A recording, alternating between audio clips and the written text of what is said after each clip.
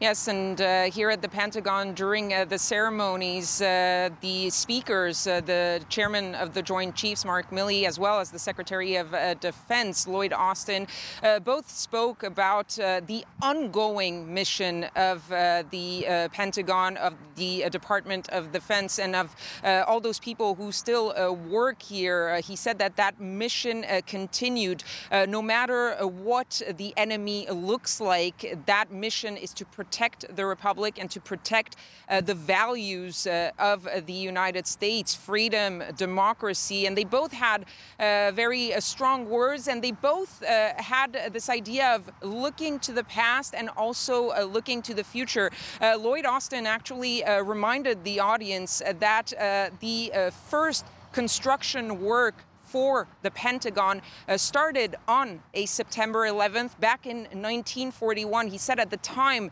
the enemy was Nazi Germany. The country was at war, and that those first steps in building the Pentagon resonated on September 11th, 2001, when those people came to work on that fateful morning with 184 people losing their lives, coming to work for that same mission, to protect the Republic and to defend American values. And he said that it resonated again today for those people still here this September 11th here at the Pentagon. He said that that fight continued no matter who the enemy was. General Mark Milley also spoke about the enemies of the past, the Nazis, the communists, but also the current enemies. And he mentioned Al-Qaeda, ISIS, and the Taliban. The Taliban, who are people that the United States is currently working with, cooperating with, that